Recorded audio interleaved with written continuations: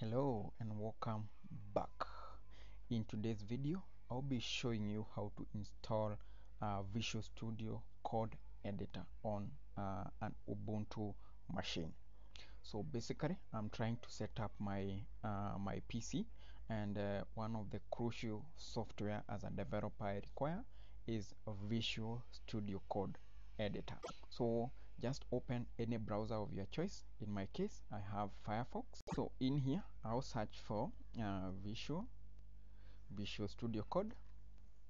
Then once you get the search results, I need to work with this option, download.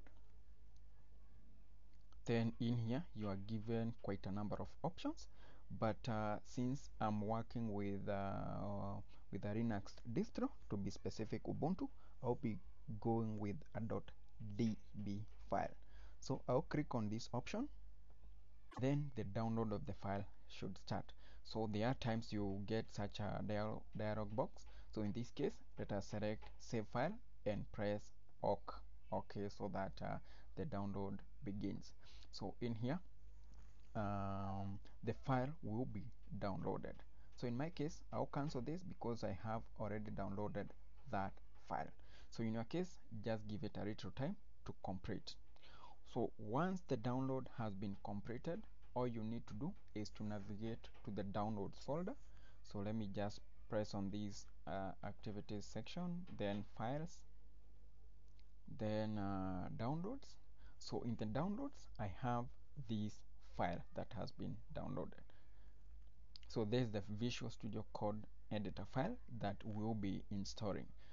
Something you need to take note of is that this is a .deb file, so this method will work for .deb files. Right, so what you need to do is just to right click anywhere inside the downloads folder, right click. Then there is this option of open in terminal. Then for us to install these we need to run one command, and before then we can just try to check if at all Visual Studio Code is installed on my PC. So I'll press the Windows key, then search for Visual. So it's not there. Right, so back to this terminal here, all we need to do is to have sudo dpkg, then -i, then type in the name of the .deb file that you want to install. So in my case I'll just type in the first few characters, CO, then press on tab to autocomplete that name. Once we do that, press enter, then input your password, then give it a minute or two to complete the installation. Right, in less than a minute I believe the installation was a success.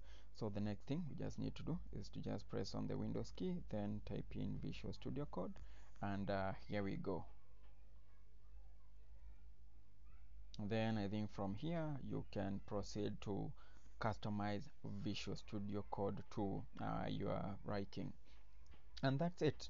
All we wanted to see is how to install Visual Studio Code on our Ubuntu machine.